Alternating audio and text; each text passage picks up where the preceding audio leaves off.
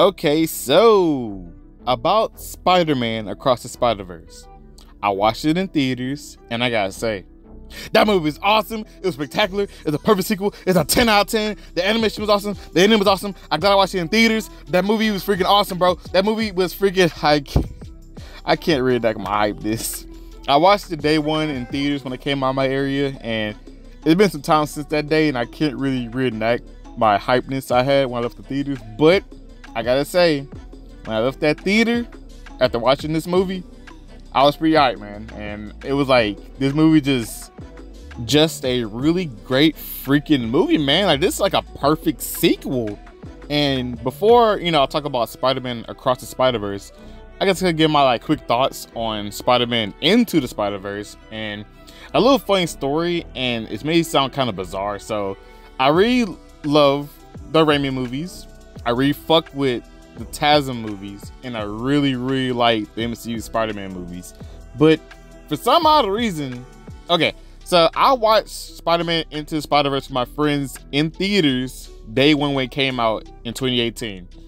And when I rewatched the movie, right, I rewatched it the day for Spider-Man Across the Spider-Verse for the second time ever. And this, like, okay. So when I first saw the movie, I thought it was just a really great movie. And I wasn't like, I don't know what's wrong with me, but like, I wasn't amazed by the animation because I watched DC animated movies and I watch animated shows and anime, and overall, I watch animated stuff. So I wasn't really like amazed by it. I thought it was just a really great movie that happened to be animated, And when I watched it again for a second time ever, bro, what the hell was wrong with me? I'm watching this movie, I'm like, damn, it's a really great movie. Why didn't I ever watch this movie? Yeah, Into the Spider-Verse is a really great movie. I'm glad I watched it again to refresh some memories of it, because I don't know what was wrong with me. Like, that was an L right there. I should have been rewatched this movie so many times ago. Like, this is ridiculous. But yeah, Into the Spider-Verse is a really great movie. I really like that movie. Like, I'm planning on rewatching it again. And I really like the whole movie's plot. I like the soundtrack. I like the action that was in it. Of course, the animation was great in the movie. And overall, I really fucked with the movie. And I didn't, I wasn't like bandwagoning Miles Morales from that movie. But after watching it for a second time, now I see why people were bandwagoning him / really fuck with the character and actually like him overall.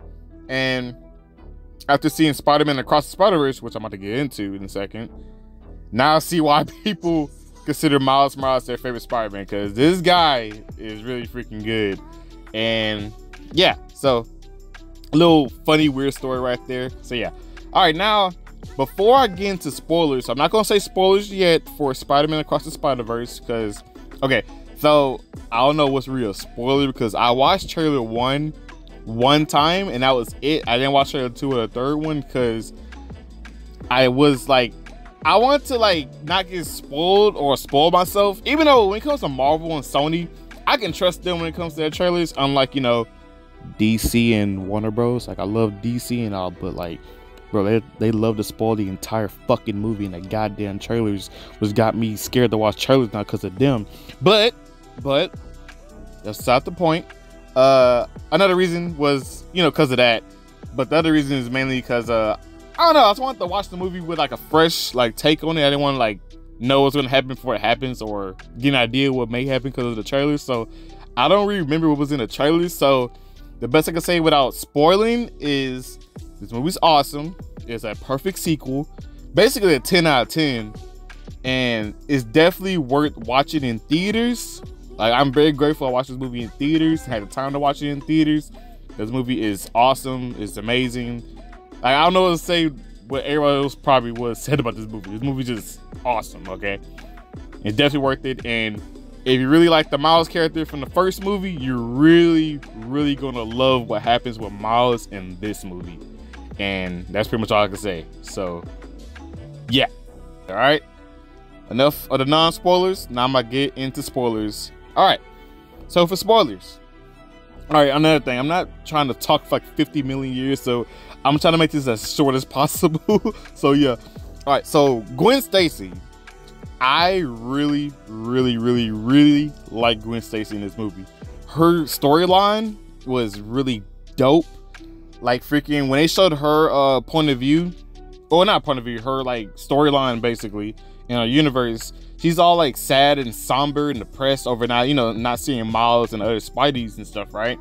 And what's kind of cool in our universe, it's like a paint splash of coloring in her universe, right?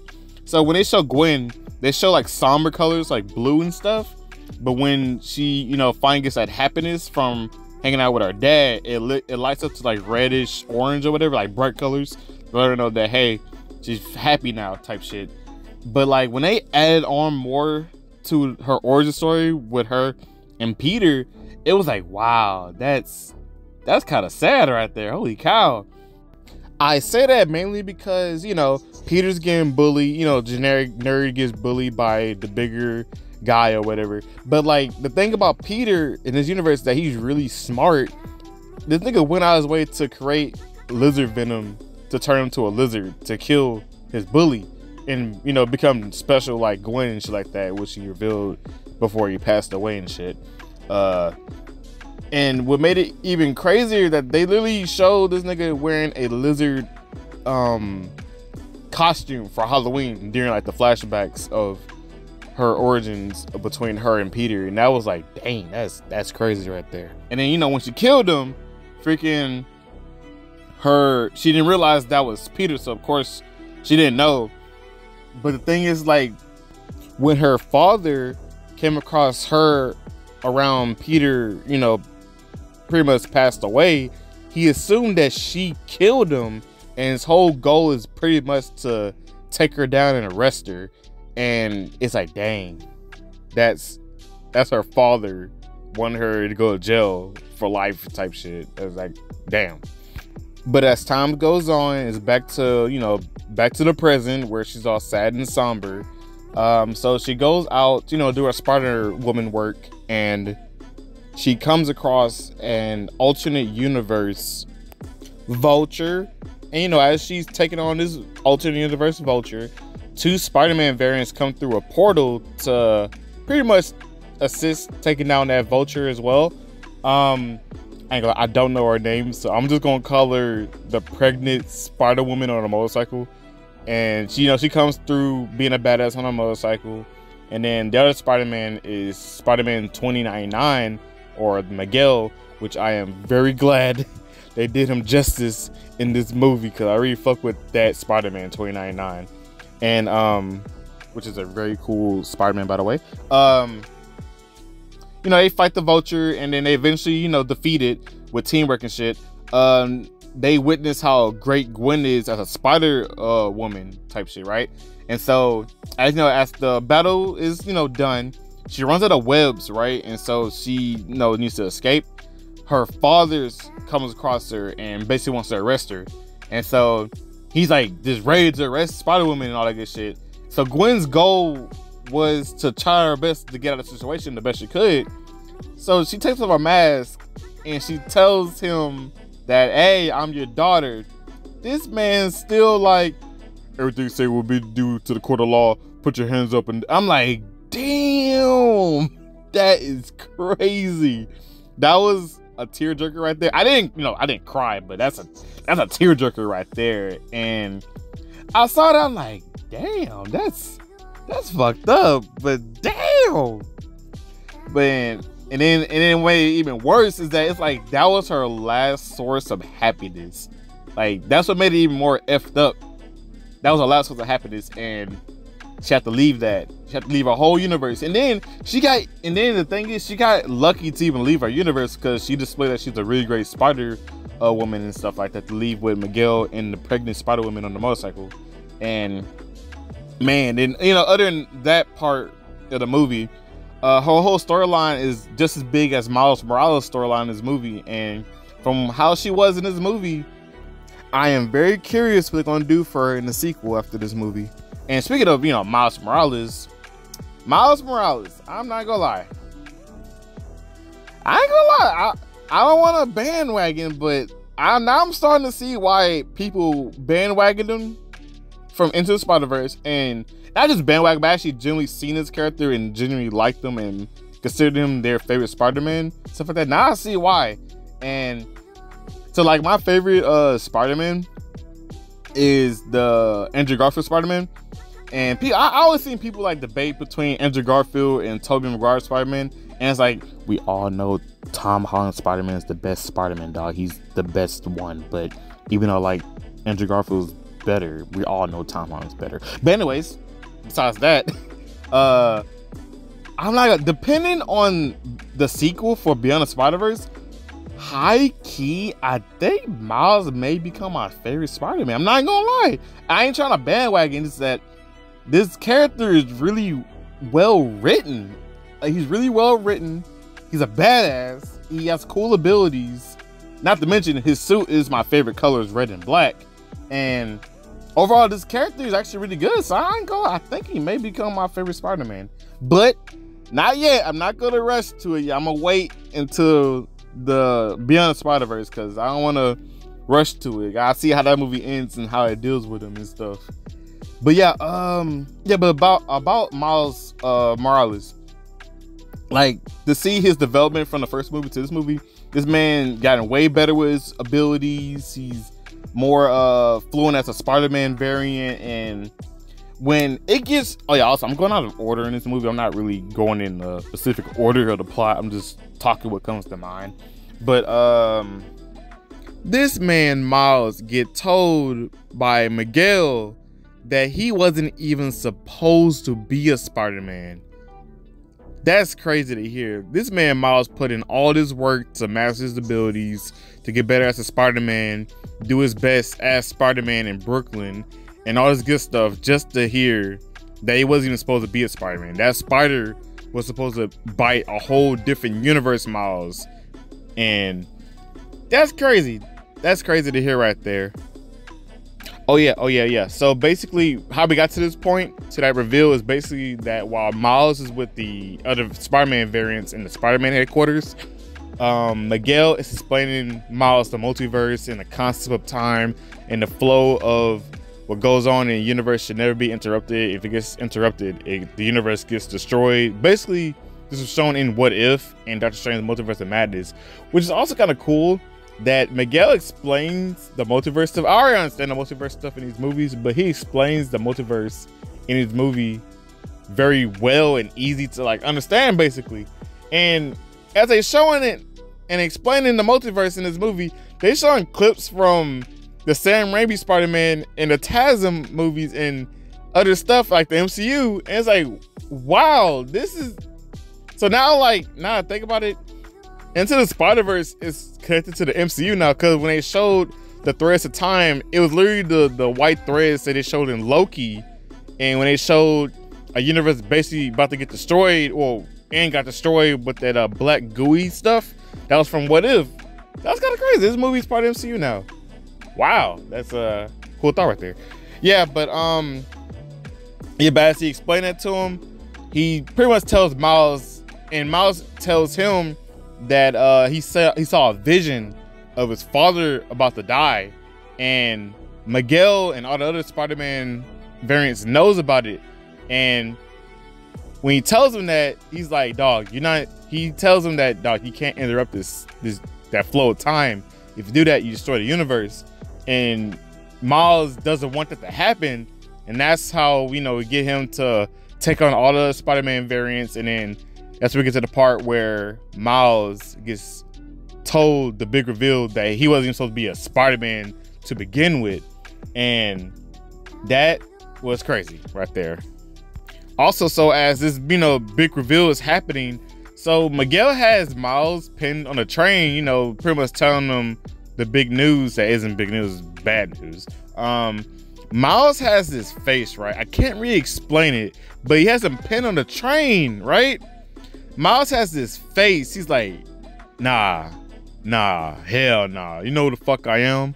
I'm Miles Morales. I'm a real nigga. Like, I can't really explain it, but I'm gonna put the face on the screen as I'm editing, and he pretty much displays that he's a badass. And just because he wasn't meant to be a Spider-Man, he wanted to show him that he put in that work, and pretty much shows that, you know, he's not technically supposed to be a Spider-Man. He's showing it that he's meant to be a Spider-Man. And I don't know if I explained it right, but he pretty much like a freaking badass. And I mean, like, as you can hear, I really fuck with Miles. Miguel, the 2099 Spider-Man, I really like. I'm very glad they actually did him justice in this movie. Cause, like, it's kind of funny that he's literally like the only serious character in this movie. Like, everybody else is cracking jokes about stuff. He's calling out BS and calling stuff stupid, and which it is stupid, but it's like all the other Spider-Mans are like cracking jokes about it, and he's like, that's freaking stupid. And then when you realize his stuff that he mentioned is also stupid, like, damn, that's also stupid as well. And like, I know, it's pretty cool. And then the way he is in this movie, I think they kind of held him back in this movie, because there was a scene, right, as they're fighting that alternate universe Vulture character, right? He was about, I ain't gonna lie, I think he was about to kill him, because he was about to bite him with his fangs and stuff. And in this movie, he's pretty much, everybody's holding him back, right? When he revealed the bad news to Miles, all the other Spider-Man were like, hey, yo, chill, this wasn't the plan, you're supposed to keep it calm. And he's super serious about it. But thing is, I think if they weren't there to tell him, you know, to chill, he probably would have been more cold-blooded towards Miles. And I got a feeling in the next movie, Beyond the Spider-Verse, we're going to see how really serious this guy can really be and how deadly he could be, type stuff. So, yeah, other than that, I don't want to ramble on for too long, but yeah, the animation in this movie was really great. I'm just so glad they made the characters flow like fluently, other than all choppy and stuff. The soundtrack in this movie was really great. Like, I plan on downloading the entire soundtrack to work out to, like, dead ass. I'm starting to get back into the gym now, and this soundtrack sounded pretty dope to like work out with. And I really like the plot line of the movie. And speaking of the plot line, that character, the Spot, right? When I saw the trailer, I thought the Spot was just gonna be like a one-off villain, right? Like Miles going to defeat him, go to class and shit like that, and yada yada. Dog, they made the Spot. I don't know if anybody said this before, but they made the Spot more villainous, more threatening, more of like an absolute like antagonist. They made him more villainous than Kane the Conqueror. Who the fuck does that? They made a fucking Spot nigga more threatening than Kane the Conqueror. This is a family movie, and they made a nigga with spots who can like have holes in dimensions and shit more threatening than Kane. This nigga travel in the multiverse. He can get stronger by absorbing multiversal like energy type shit, right? And then his goal, or whenever he gets a chance to kill somebody, right? If you prevent that nigga from getting killed, you destroy the universe by proxy. That is freaking crazy. And then what makes it worse, he is literally Miles' like nemesis. And for a nemesis, that's pretty great. He's pretty great because his goal is to kill Miles' father. And it makes it kind of crazy about Miles' parents, which I really fuck with the mom. The mom had a lot of screen time, and I liked her dialogue and stuff she mentioned about her son and towards her son. I really fucked with his pops and how he's like feeling over how Miles is as a character overall. You know, since he's keeping a secret from them, there's like a little like tension, I guess, like tension or something like that towards him and his parents. And it's kind of interesting that his last words to his father were like negative stuff, and towards his mom was more positive. And there's a possibility if the Spot succeeds, the last things his father and Miles had was negative. And if that happens in the Beyond the Spider-Verse, that's gonna be crazy right there. And it's really crazy how the Spot is a really great villain. Like, he's more of a villain than Kang the Conqueror. That is, I'm repeating it because that is mind blowing right there. That's crazy. What else? What else was? Dog, that freaking, okay, so that ending, right? So the ending didn't hit me that hard compared to everybody in my theaters. So like, cause like when I saw Into the Spider-Verse that year, 2018, I already got like the heads up that they plan on making Across the Spider-Verse and Beyond the Spider-Verse. But as I'm watching this movie, right, when we hit the 2 hour mark, I'm looking at my phone at the time and shit. I'm like, dog, what the fuck? They doing a lot. Like, this man Miles in a whole different universe, cause when he escaped when he outsmarted Miguel and the other Spider-Man variants on a train after pretty much showing how much a badass he is, when he gets transferred to a different universe, we all thought, well, I thought he went to his universe to explain to his folks that he on Spider-Man, bad stuff is happening. But the dang teleporter sent him to the universe where the spider bit him from.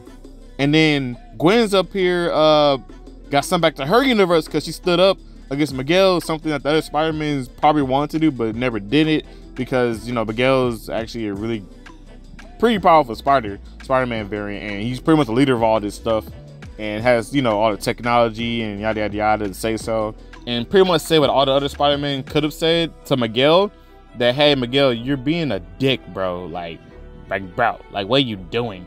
And he said, get the fuck out of here, bitch. And he sent her back to our universe. And I'm thinking, dang, now she's in our universe. Now she's gonna be on a run until something happens in the next movie or whatever. But no, when she gets to our universe, her and her dad pretty much makes up. Her dad learned from his prior mistakes of choosing being a cop other than being a father.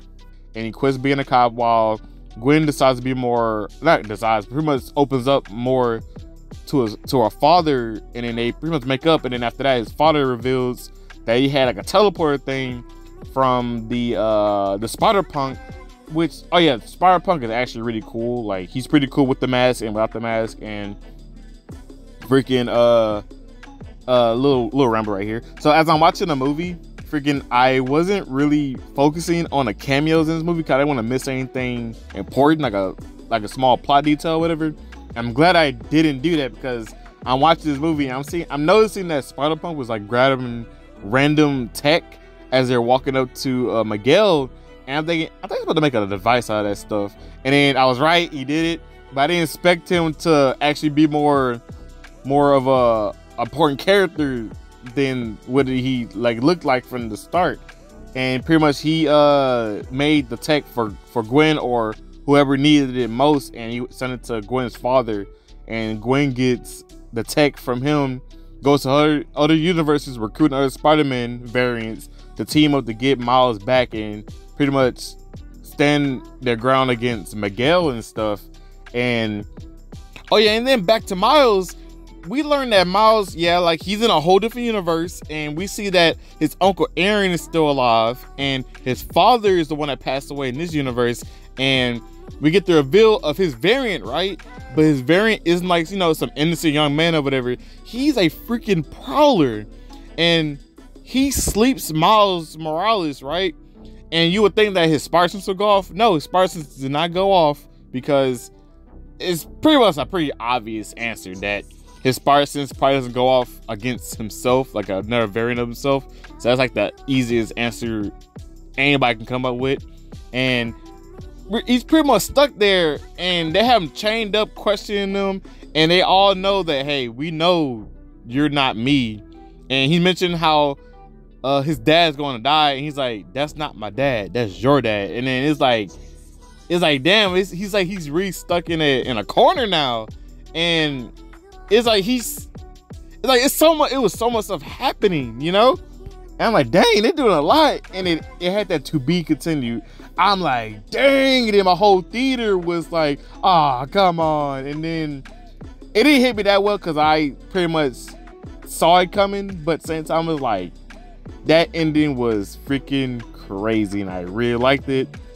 Man, I'm pretty hyped for the next movie because of that ending, man. They pulled an Attack on Titan final season, part 3, conclusion arc, part 1. I will get into why it's called that, but the thing is, the moral story is this cliffhanger was crazy. Like on par with one of my favorite animes of all time, which is Attack on Titans. That has so many episodes with crazy cliffhangers. What else comes to mind? Oh yeah, so like I said earlier, I wasn't trying to look at every single cameo that was on the screen. I was gonna save that for when I rewatched the movie in theaters. But I did notice, I noticed the PS4 Spider-Man. That was pretty obvious right there. But I high-key kinda geeked out when they showed Spectacular Spider-Man. I'm like, yo, that's Spectacular Spider-Man. What the fuck? Like, that shit was pretty cool to see right there. I saw a Spider-Man from one of my favorite cartoons growing up, which was Spectacular Spider-Man. I don't know how people feel about Ultimate Spider-Man, but I kind of hope he's in the movie as like a cameo. Hope I see him. What else I seen? I seen Spider-Man Unlimited. Okay, so I don't know if I'm tripping, but I saw a Spider-Man variant, right? He looked like Franklin from GTA 5, but you know, he had the Spider-Man mask on. I don't know if I'm tripping, but when I see this movie in theaters, I'm gonna make sure that I'm not tripping, because he literally had the same fit as Franklin, but had, you know, the Spider-Man mask on or whatever. And it was like so many Spider-Mans in there, I wasn't really trying to keep track of them because I didn't want to miss anything important. But what else?